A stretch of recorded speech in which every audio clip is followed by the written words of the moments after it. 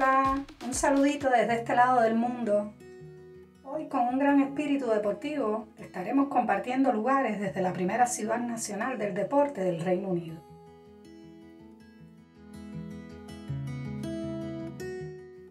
Con una variedad de instalaciones de alta calidad y una rica historia deportiva, nos encontramos en el hogar del club de fútbol más antiguo del mundo y también del Campeonato Mundial de Snooker.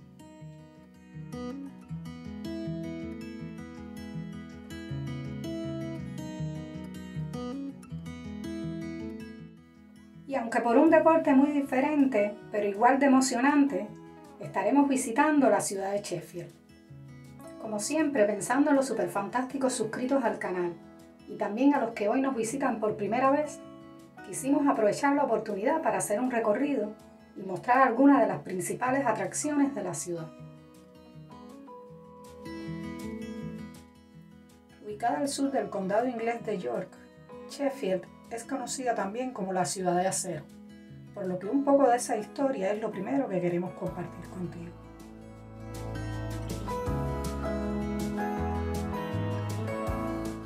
En la década de 1900, Sheffield era famosa por su industria. Este museo recorre las diferentes épocas que dieron vida a esta ciudad famosa por la innovación.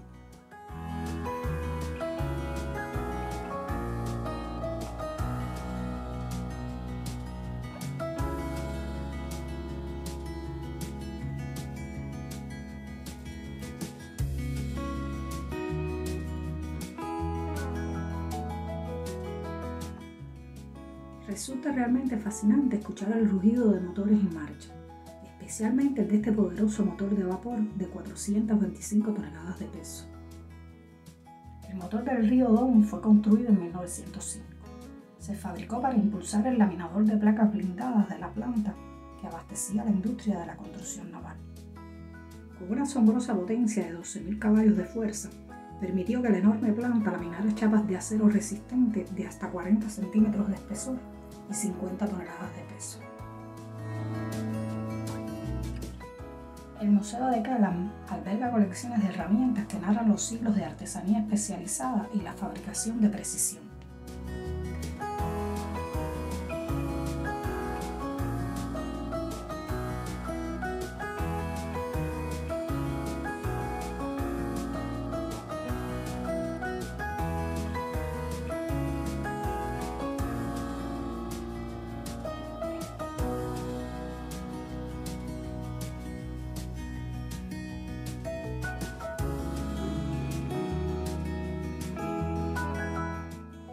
De una manera muy interactiva e interesante, el museo recrea todo el ambiente industrial de aquella época.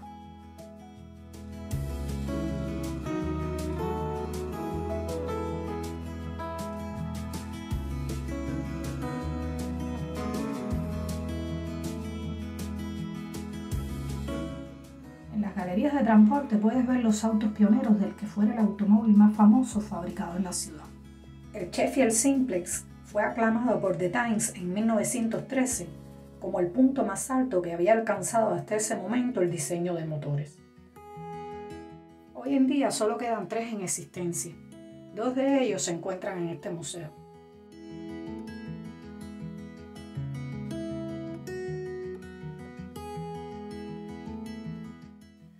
Aunque Sheffield sigue siendo una ciudad innovadora, en la actualidad las chimeneas humeantes de las industrias ya no existen. En su lugar presume de ostentar el galardón como la ciudad más verde de Inglaterra. También la única ciudad del Reino Unido con un parque nacional dentro de sus límites, y que tiene más árboles por persona que cualquier otra ciudad de Europa. Lo que nos lleva a la próxima atracción, este impresionante Jardín de Invierno. Ganador de varios premios, es uno de los invernaderos de clima templado más grandes que se ha construido en el Reino Unido, y es el invernadero urbano más grande de Europa. Con un diseño ecológico, el edificio tiene 70 metros de largo y 22 metros de alto, y alberga más de 2.000 plantas de todo el mundo.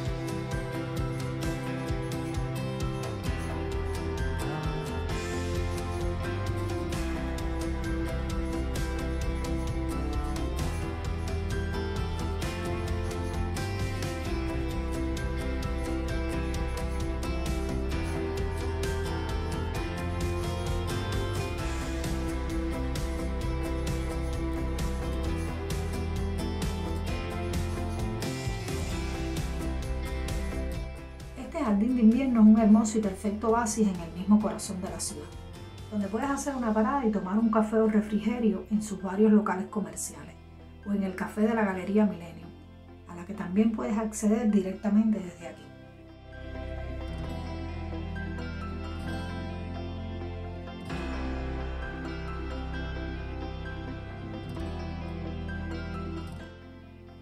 Esta atracción, también con entrada gratis, incluye el trabajo en metal que hizo que la ciudad fuera famosa en todo el mundo, junto con exposiciones de diseño y arte contemporáneo. Encontrándonos en la ciudad del Acero, no podíamos dejar de visitar este lugar.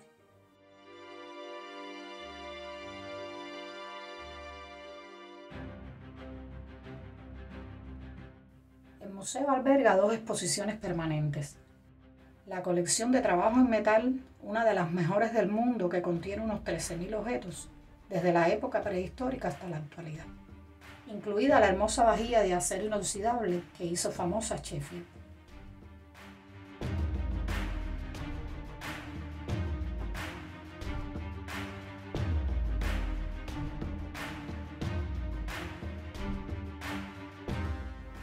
Por otra parte, la colección Ruskin presenta los manuscritos, minerales, acuarelas y dibujos que el visionario artista y escritor victoriano John Ruskin acumuló y regaló a la gente de Sheffield en la década de 1870 para revelar las conexiones entre la naturaleza y el arte.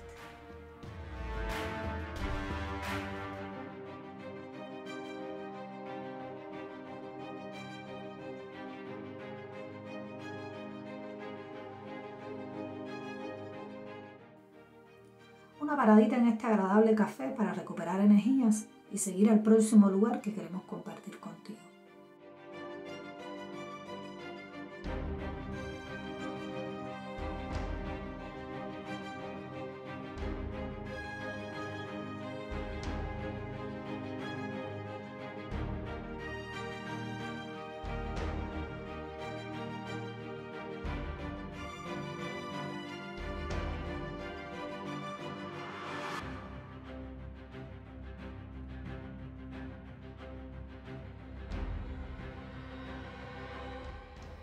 Al visitar Sheffield es imposible no hablar de sus teatros. Aunque hay otros en la ciudad, los llamados teatros de Sheffield incluyen el Crucible, el Liceo y el Crucible Studio, que entre ellos forman uno de los complejos teatrales más grandes fuera del West End de Londres. Y aunque el Crucible es más famoso por albergar el Campeonato Mundial de Snooker desde el año 1977, cada teatro tiene lo suyo. El Liceo es un palacio eduardiano reformado de cuento de hadas, con más de 100 años de historia presentando animados musicales, dramas, comedias y danza, y una de las mejores pantomimas del país cada Navidad. Aunque un fin de semana no basta para conocer todos los lugares interesantes que se pueden visitar en esta ciudad, es suficiente para contagiarse y disfrutar de su ambiente tan vibrante. Por lo que antes de irnos a descansar para participar nuevamente mañana en nuestro evento deportivo, decidimos caminar y disfrutar un poco más de la ciudad.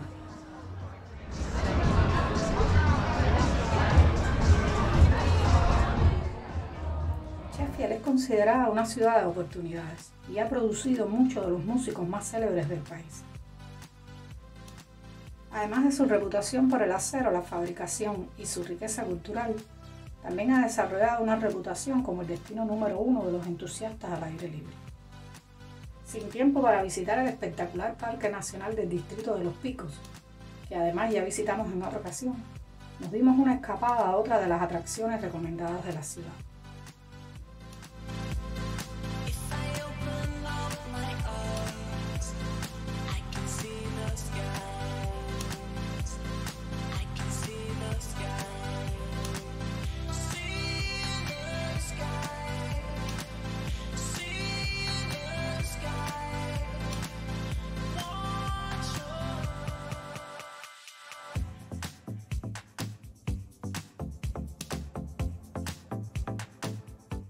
Situado cerca del centro urbano de la ciudad, el Jardín Botánico de Sheffield abrió en 1836 y está catalogado por el Patrimonio Inglés como un sitio de grado 2, de especial interés histórico y arquitectónico.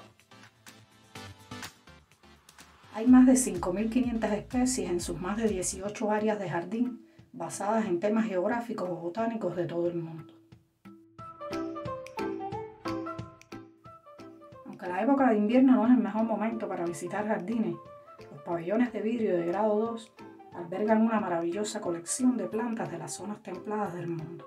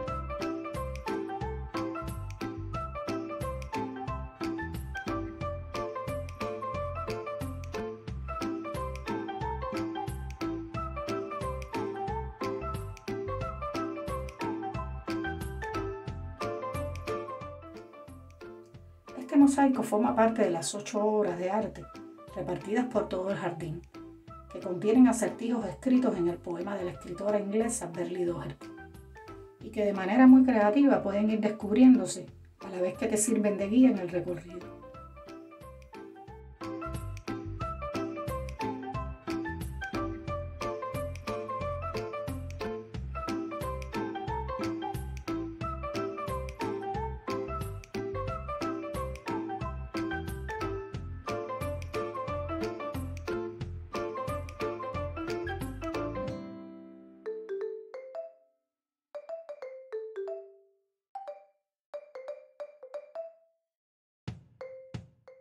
Esta preciosa escultura que se encuentra en el Jardín de las Rosas también forma parte del Sendero de los Acertijos, ubicada por primera vez en este lugar en el año 1952. Y el acertijo dice así: encuentra un círculo de piedra abierto a las estrellas, donde enormes animales vivían en una jaula sin barrotes. Nos sorprendió grandemente este pozo de osos del siglo XIX, también catalogado como grado 2. Fue construido en el año 1836 y albergó a 2 osos hasta la década de 1870, cuando fueron retirados luego de un incidente en el que un niño cayó al pozo. La escultura de Acero fue puesta después en el año 2005.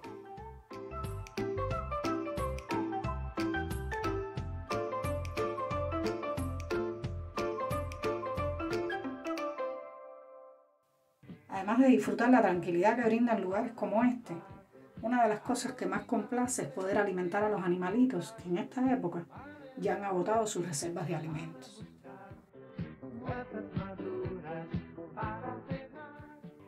Aunque no fuimos los únicos, coincidimos con varias personas que también hacían lo mismo.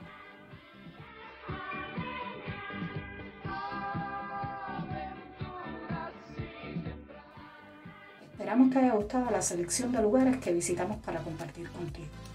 Coméntanos qué otro lugar te gustaría conocer del Reino Unido.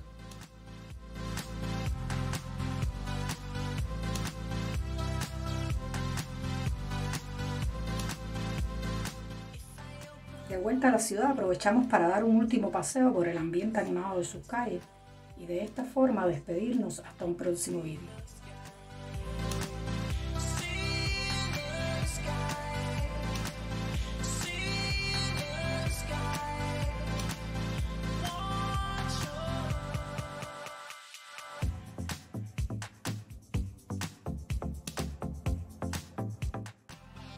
Gracias por seguir junto a nosotros compartiendo lugares. Hasta pronto.